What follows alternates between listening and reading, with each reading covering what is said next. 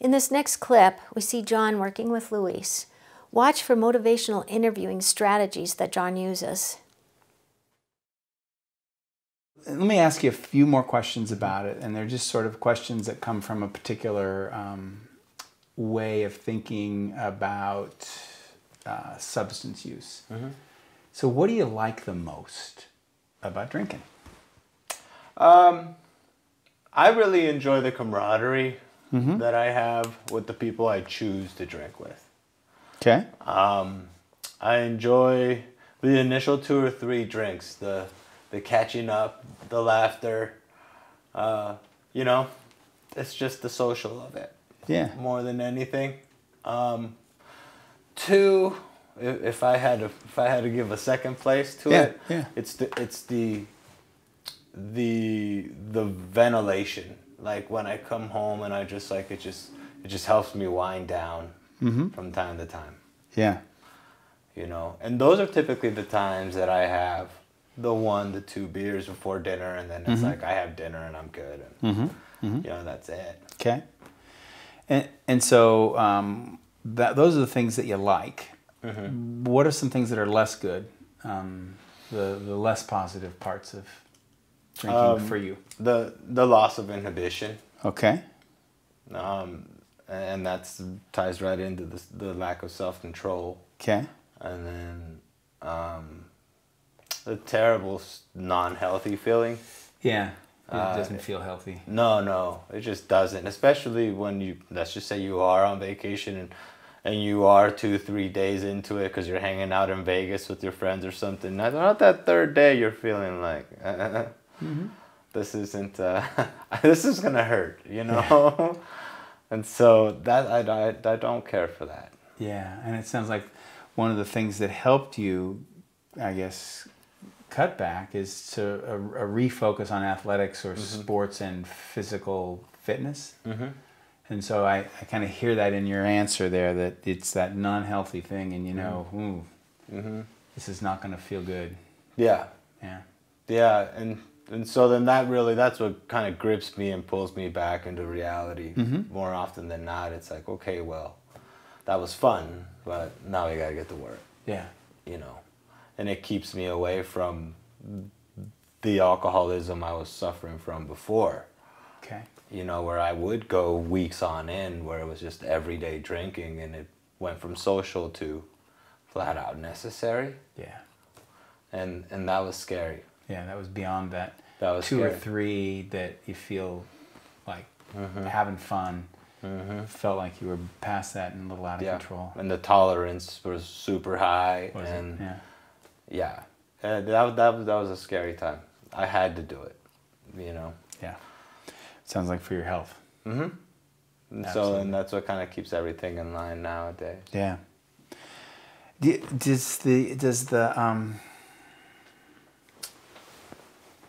Does your drinking change on the basis of some of those other factors that we talked about? Your self-esteem, for example.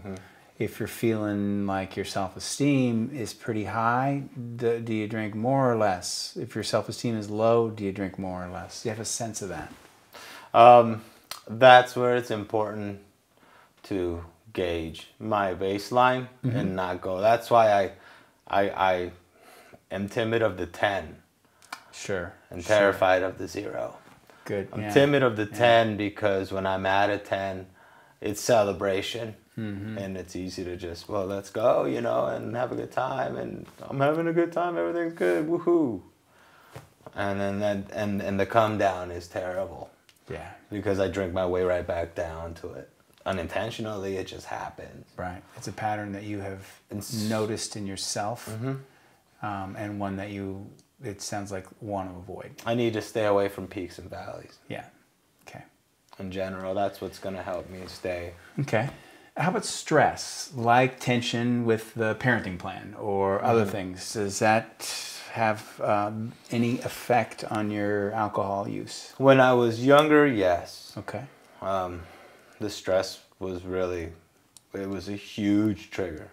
But now that I'm a little older, I've kind of found that a level head helps me sort it. Yeah. A little better.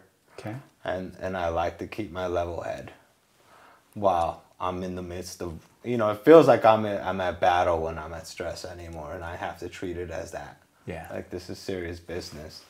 Business is business. I need to attend to this. I need to attend to this, and then we can, on the come down, I'll have a glass of wine and just let it all go. Okay. But when I'm in the midst of it, I can't. Yeah. I found I've made really, really bad decisions that way. Yeah. I've learned my lesson that way. Yeah.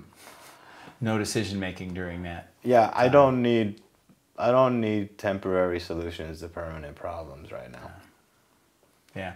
And that moderation philosophy, that stay in the middle philosophy that I hear you having is like, maybe don't make any big decisions when you're too high. Mm-hmm. Don't make any big decisions when you're too low. Mm-hmm. Don't make any big decisions when your self-esteem is too high or too low. Mm-hmm. Don't make any big decisions when you've used too much alcohol. Right. So then you can see how, like, if I'm actually going to comprise myself a nice, good life, yeah, I better not, like, I better stay away from a lot of things. I better stay on a good path. Yeah. Or else I'm never going to make any big decisions. I'm struck, though, by your awareness of that. And you use the word awareness, but it's like, wow, you've got, you know. Yeah. Yeah, and so if your life is going to move forward, I better learn how to keep an even keel. Yeah. If I'm ever going to make any big decisions again. Yeah. So one or two more questions about the alcohol stuff, and then maybe we'll circle back around to any of those other ones that you want to talk about with the rest of our time. But I'm just curious. So you said maybe once a week or so you binge, and that maybe about 3 times a week you drink. Would that be about right? Yeah. And maybe when you do the less, maybe a couple times a week, you just have 2 or 3 beers. Mm-hmm. And then once a week, you might have 8. Yeah. Yeah. Yeah. For you, if you were to say, I would like to drink the amount that's ideal for me,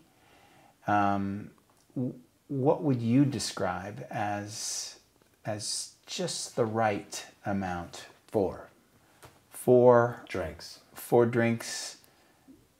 That would be your limit, or that would be during a week, or that would be my limit. That'd be on any single night. Max. On any single night, no more than 4. Mm-hmm.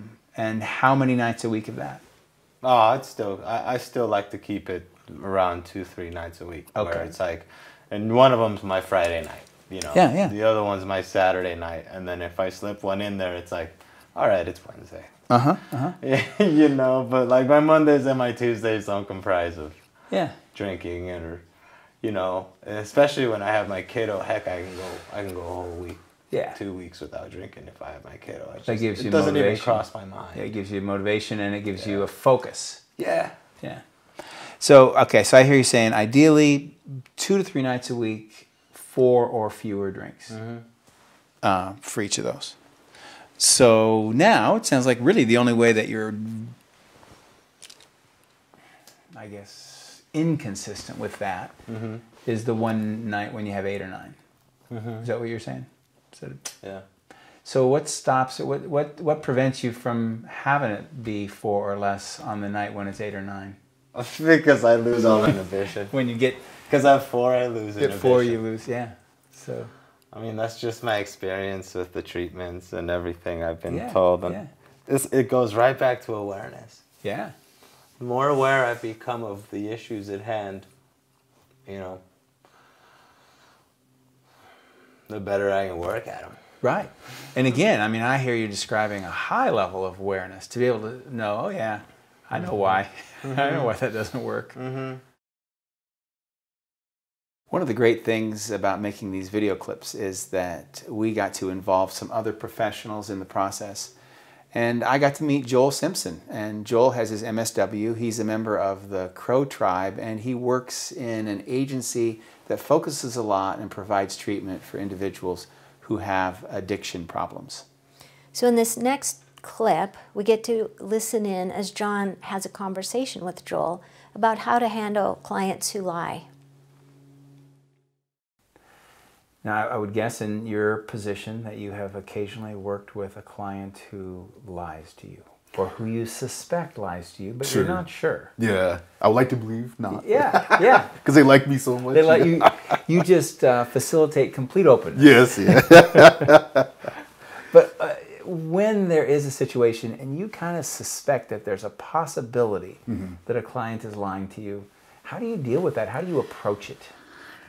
You know, in the field that I'm in, we do like UA tests, drug screenings, and more time than not, a group member will come in and they smell like alcohol or marijuana, or and so what I do and what I found is that just don't openly confront them, because you're going to be met with defensiveness, because they're already going to lie anyways. Yeah. I mean, I don't know how many times somebody has failed a UA or they had a positive and it's no. I was just around my friend. They were smoking.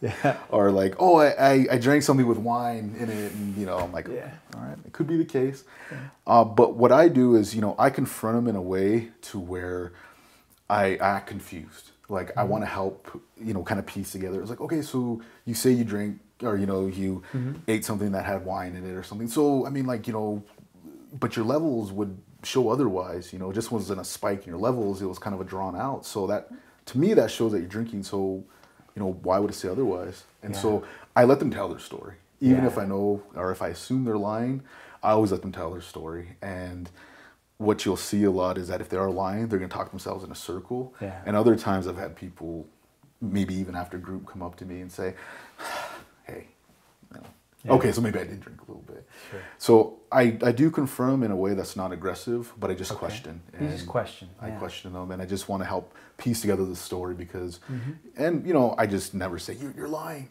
because if I do that, I'm gonna break the trust. Right. I'm gonna just spike up all their defenses. In the next clip, we see John and Luis again, and John is doing the cage questionnaire. In the clip, you forget the G for a minute, which, is kind of reassuring. It reassures us all that these things happen and you can recover. I feel pretty guilty about it. But really, the takeaway from the session with Luis is, I think, It's pretty interesting. very interesting. I'm making a list in my head, okay? First one is dealing with the interactions with your ex-wife. Kind of dealing with those as well as you can. Next one is sort of self-esteem related to this, and that has to do with your own evaluation of yourself. Right? Yeah. Next one maybe related to that, and the other is mood, sort of keeping that mood relatively stable. Yeah. And you mentioned being an addict, and you mentioned drinking, sort of keeping that drinking under control. We're going to get back to those other three, but can I ask you a few questions about the drinking? Sure can. Okay. So alcohol is sort of the substance that you use? Yeah. Yeah. Yeah. When was the last time that you used alcohol? It's just yesterday. Yesterday. Yeah. Okay. And how much? 2 beers, 3 beers. Okay. I'm usually just a beer guy. I stay away from liquor Sure. altogether. I never really liked it. But yeah. Yeah. A couple beers. And then, I binge. Okay. Sometimes a I little more than binge you about want. once a week. Okay. And then that's usually me. It's in the safety of my home. Okay. Anymore. Just And to stay out about of how trouble. many is a binge for you? About 8 or 9 drinks. Okay. And then I'm going to ask you these 4 standard questions. And anytime you have a question about my questions, you just feel free to ask me. But the first question is, have you ever tried to intentionally cut down on your alcohol use? Yes. Okay. I've actually done the AA Okay. treatment, the 12-step program, twice Okay. in my life. One of them was voluntarily, and the other one was court-induced. Okay. Okay. But the voluntarily, I did that for 6 months, All right. and it felt good, and Yeah. I did feel great. Where it was getting me was that I was starting to feel alone. Yeah. In this place, almost a lot of things just revolve around, the music scene revolves around the drinking. Yeah. You're camping. All this stuff just kind of always had it around. And I was starting to feel like kind of left out. And it was just the people I was surrounded with, family or whatnot. Sure. And I just kind of gave in, and I eased into it. So the voluntary time of doing the AA thing, Yeah. you felt pretty good about that. Yeah.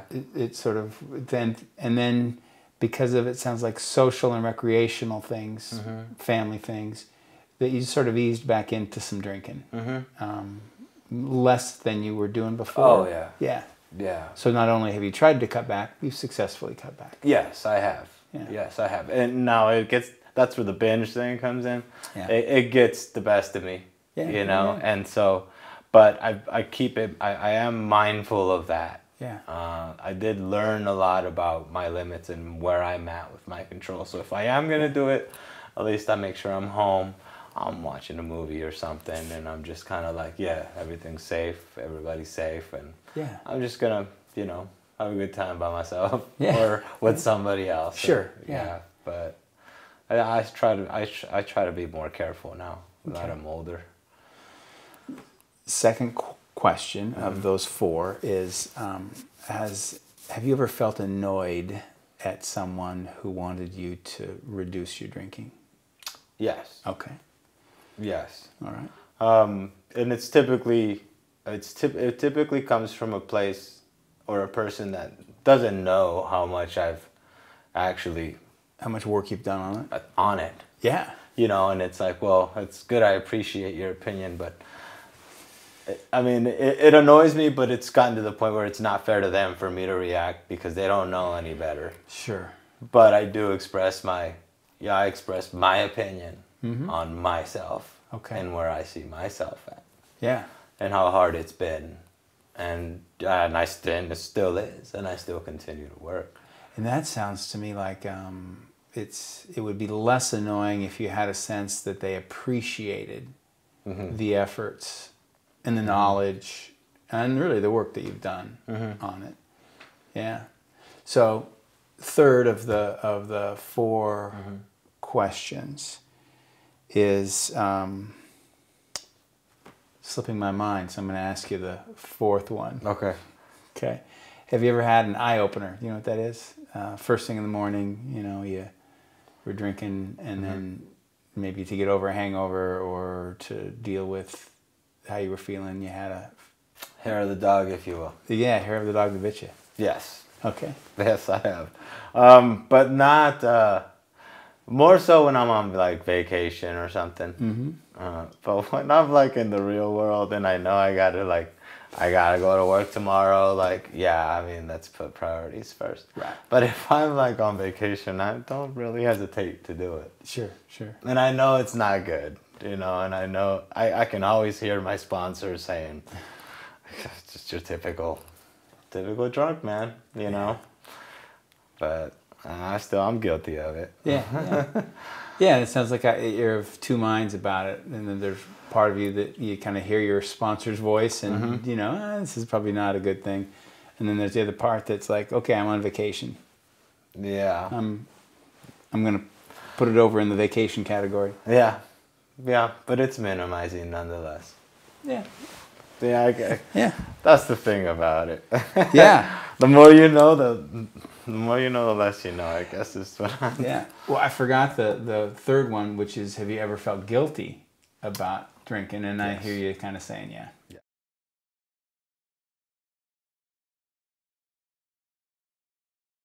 I think it's good. It's good for me to just turn it on and off. That just shows me that I can. Gives you some improved sense of control. Yep. Yeah. I mean, even if you do it for 6 months like you did, that's 6 months.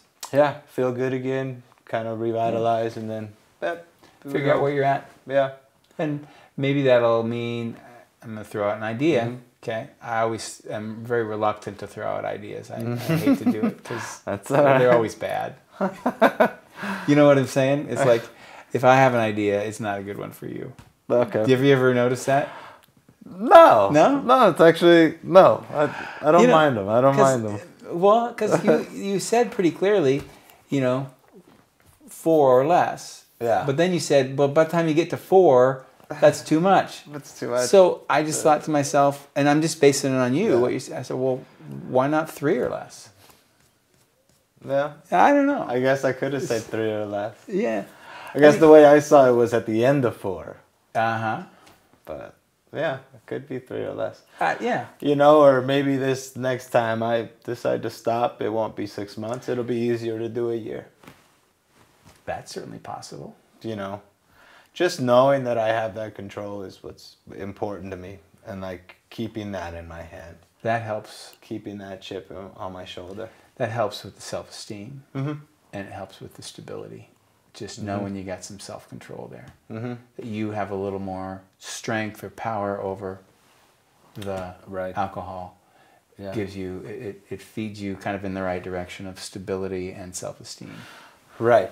And then knowing, along the same lines of control, knowing the things on the outside that control my inside is also giving me a lot of confidence.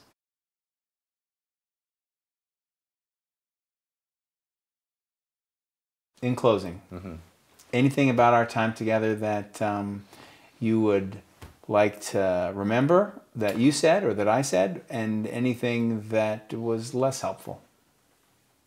No, it was all. It's all helpful. It's important to be impeccable with your word because your word's very important. And if you're listening right, you're learning right. Yeah. So none of it was not helpful. What was kind of cool though is for me to actually have to admit that if at 4 I'm losing inhibition, then why not 3 max? That's a good way of putting it. Yeah, it's just another experiment to try and see what happens. Yeah, if 4 is pissing in the wind, if you will, and why not 3? Yeah. Yeah. I guess I never thought of that.